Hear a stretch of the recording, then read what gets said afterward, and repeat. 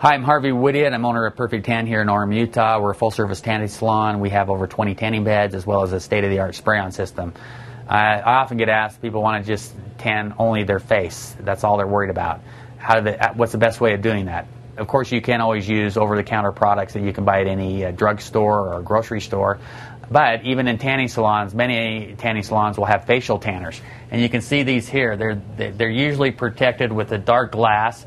We can actually turn off the bed in a tanning salon and just tan your face with these. It actually filters out all the UVB. You're getting a UVA tan, which is not going to burn you. It's going to give you a deeper, darker tan, and usually we can tan somebody's face in anywhere from 3 to 5 sessions.